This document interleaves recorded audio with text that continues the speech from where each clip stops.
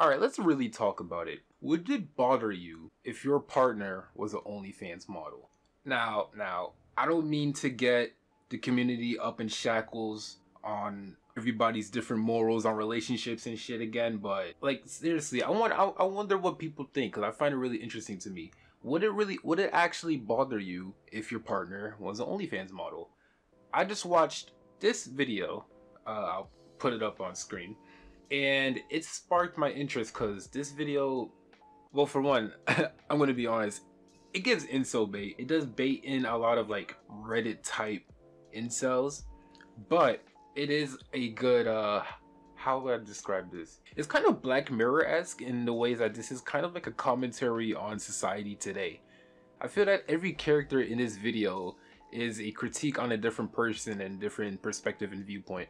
So what's the general consensus? People usually are not okay with dating OnlyFans model. Why is that? Some of the most common things that I've seen, judging by the comments and overall just what I hear from my peers and everybody else who I've talked to about the subject, it's usually that people believe that sex and intimacy should be kept private. Some people believe that their partner will eventually cheat.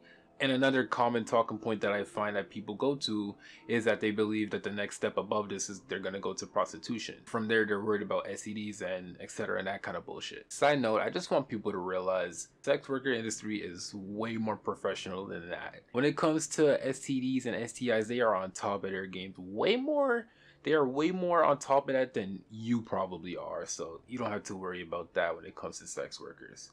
And finally, the last talking point was that people will recognize them, making the non-model's life a living hell.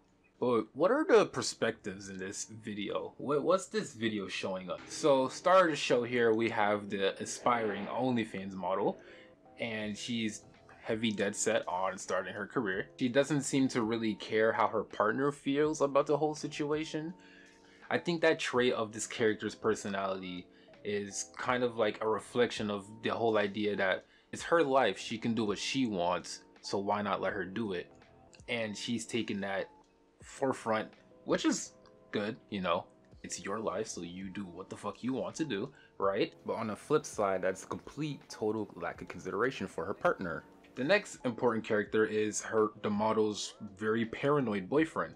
You know, he finds out from his girlfriend that she's starting on OnlyFans, and he practically has a freak out about it. He comes off as rather controlling, but that doesn't seem to matter because he doesn't seem to have a say in the way things go anyways. The funniest part about it is that despite having heavy contempt and not really rocking with the whole idea of being an OnlyFans model, the guy stays with her, and I think that's really funny. There's also the friend with the dreadlocks, who I dubbed in my script the OnlyFans pirate. There isn't really much about this character for me to say, besides he just shares the same viewpoints of like, oh, it would be a good idea to not date an OnlyFans model. But I put him down in my script because there's a line where he admits to pirating OnlyFans content. I'm not going to endorse piracy, right? But let's be honest, we've all pirated some form of content before. Be it a movie or some TV show that's not in our region, or anime, for example, right? And normally I find that form of piracy to be okay. You're not really stealing content from these creators' pockets. You're stealing from the studios that put this content out. Where in contrast, when it comes to an OnlyFans model, the way OnlyFans is set up, it's more of a like freelance type of job. Meaning that if the model isn't part of some kind of agency, generally they control 100% of what's going on in this career. So when you pirate from a model, you are stealing money directly from their pocket. To dumb this down, think about it as if you were to steal from your local supermarket versus stealing from your local mom and pop shop. Supermarket is likely part of a large chain, say it's Costco or whatever, but the mom and pop shop, they have to grow their own produce or however to get their shit. So for that reasoning, I find that like pirating OnlyFans content is just a step above the rest of just rather scummy. And I also find that the people that do this are also the same people who say, hey, porn is free anyways? If porn is free anyways, why don't you just watch the free porn that you have access to?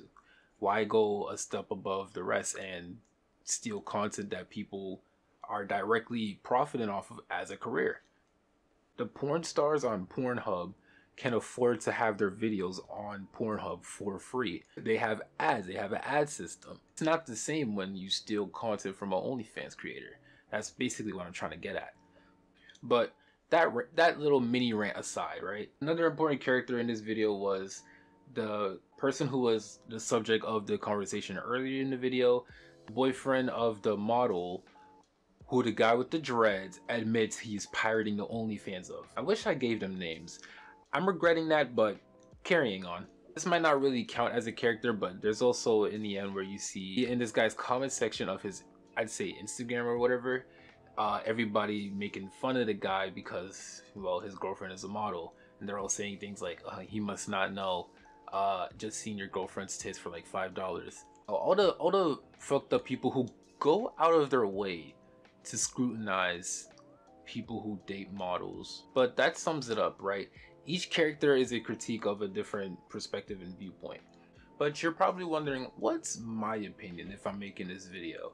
If you haven't figured it out by now, in my opinion, I don't really care. It would not bother me if my partner was an OnlyFans model. Now let me defend my case. Understandably, you might not want to date an OnlyFans model. That conflicts with most people's morals on intimacy, right? Most people believe that sex should be kept between them and their partner or partners. It's perfectly reasonable if your partner showing off to multitudes of people just turns you off. I'll be honest, I don't care. Why date a bad bitch if you don't want them to be showing themselves off? Why date a bad bitch if you can't handle it? That's the way I'm thinking. I think people would disagree to the thought of dating an OnlyFans model out of a common insecurity, and the reason there's so much scrutiny is because people like to project this idea. And it's kind of weird that something that people just commonly disagree on has to become something so publicly shamed. Like, you might disagree with the idea of it, but on a level of things that like actually matter, it's not that serious to me. At the end of the day, this is a debate that you should have with your partner, not with thousands of people online. Like, you need to be able to communicate with your partner. What are the lines that we can and cannot cross? When those two people in a relationship come to the agreement, that one of us, or maybe even the two of us, are going to start a OnlyFans. We're really gonna take it serious. We're not going to do what our partner says we can't do out of respect for the relationship, and we're gonna do what's in our guidelines. And why is anybody who's not in a relationship so bothered about it? Let them do them. You know, people like to say that models might not have respect for their relationship, when in reality, it actually takes a lot of respect between those two to be in that relationship. And I think that's something worth recognizing. So would I do it? I probably would. I probably would date an OnlyFans model. I can't seem to find anything that would bother me. In a perfect world, you should be able to be a model or a partner of the model without facing scrutiny. People like to impose their morals on others and project their insecurities, and that's just overall weird. But anyways, before I close this off, I just want to read the responses that you guys have sent me. I put this question on my story over on Instagram. Check out my Instagram, by the way. And I asked, would it bother you to date an OnlyFans model? And here are you guys' responses. No, it takes secureness within yourself to be romantically involved with a sex worker. No, because I like nut videos and I'm not finna knock bitches that want to see it too. It kind of depends on the content, but if it's like nudity, then that's not my girl, that's everyone's. Nah, more bread. To be honest, I wouldn't. Shit, we can both make money together. Unless they are having actual sex or I see my partner isn't charging certain people, I don't care. I would be okay with it, but at the same time, I'd probably want to partake in it someday or way. I wouldn't really know how to react, I guess. I would still love them, but still feel away. And yeah, well, there goes my little rant or think piece on dating an OnlyFans model. What do you think? Be sure to let me know down in the comment section. Thank you for watching.